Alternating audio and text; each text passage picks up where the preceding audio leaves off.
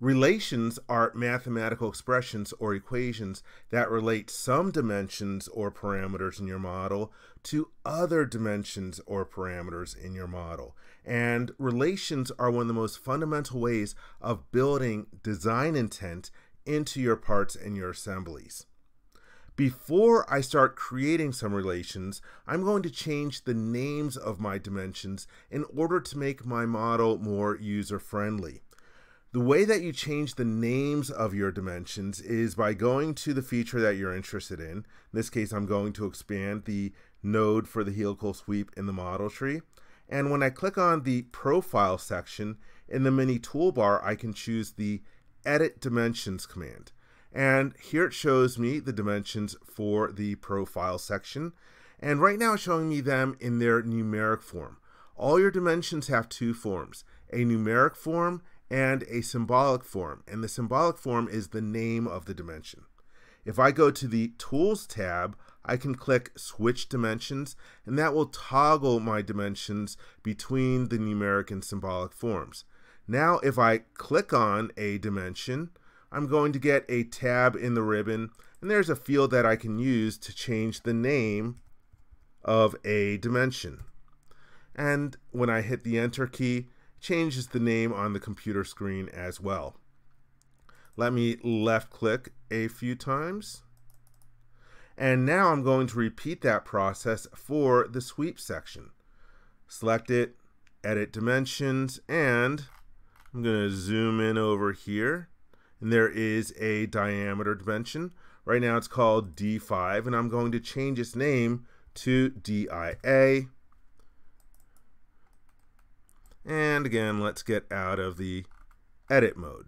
So now I've changed the names of my different dimensions, and it's time to write some relations. There are a few different ways that you can access the relations dialog box. One way is from the Tools tab. There is a relations command. If you're on the Model tab, relations is also available from the Model Intent Overflow menu, but I recommend adding this command to your quick access toolbar because it's very convenient. So here I have the relations dialog box. There is a big field in here that you can use for writing your different relations, and you have some common mathematical operators on the left hand side of the screen. You also have a bunch of icons, and I'll explain a couple of these over the course of the demo. But before I jump into that, I want to show you that your parameters are also available from the relations dialog box, and I discuss parameters in another video. For example, let's say I want to control the number of coils in my spring. Well, I can click the plus sign, and let's type in coils, and initially maybe I want to have 8 coils in the spring. Okay, now for writing my different relations, I'm going to select the different features in the model, and when I click on them, hold on, let me click in the edit field again and then click it. Because this is a helical sweep, it wants to know if I want to show the dimensions for the profile or the section. I can select both and then click done, and now it's showing me the different dimensions. So what I want to do is I want to control the pitch value, and when I click on the dimension, it's automatically going to paste it in the field over here. But before I even start writing the relation, I'm going to put in what's called a comment line, and any line that starts with a / and an asterisk is a comment. And I'm going to just write some text to explain what exactly this relation does. Control the pitch as a function of the coils parameter.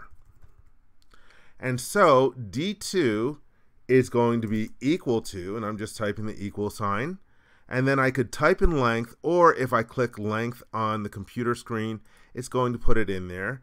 And I want length divided by coils. And I could type in coils, but there's also an insert parameter icon that allows you to say, hey, let's go and grab coils in there, insert selected, and that just helps prevent you from accidentally making a typo. And so if I click OK and then regenerate my model, you'll notice that there are fewer coils because now it's being driven by the coils parameter. If I go to my parameters, let's say I change coils from 8 to 12, click OK, and then I can regenerate again. You'll notice that I have more coils. This first kind of relation that I wrote is called an equality relation. And with the equality relation, it just evaluates the expression on the right-hand side and assigns it to the left-hand side. There are two other different kinds of relations that you can create, and the next kind is a comparison. And the comparison allows you to see if some expression is true or false. And so, for example, let's say I want to make sure that the diameter of the profile is never going to be lower than a certain value. And so let me use some spaces. I like putting a lot of spaces in my relations to make them readable. And I'm going to write a comment line, ensure that the diameter is always greater than 2. And so when my field is active for editing my expression, let's click on Profile section again. And this time I'm just going to show the dimensions for the profile. And this is the D0 dimension. Really what I should do is go back and change the D0 and D2 dimensions in order to make sure that my model is readable. And so I'm going to write that D0 should be greater than or equal to the value of 2. And so let's click OK. And I'm going to switch my dimensions back to their other values. And right now it has a value of 2. Let's go and try to modify that. And instead of a value of 2, let's change its value to 1.5. When I do that and regenerate, I'm able to change it, but it says, hey, I'm trying to do something that is violating one of my constraints in my model. D0 is supposed to be greater than 2, and it says continue regenerating. Aborting will restore all changes. So if I click yes, it's going to allow me to violate my relation. And I'm going to get a warning in my message area as well, telling me that some of my constraint relations are no longer satisfied. So constraints are the second kind of relation. The third type is going to be an if-then-else relation. And so let's go to my relations dialog box. And if I no longer want this relation to be enforced, I can comment that one out.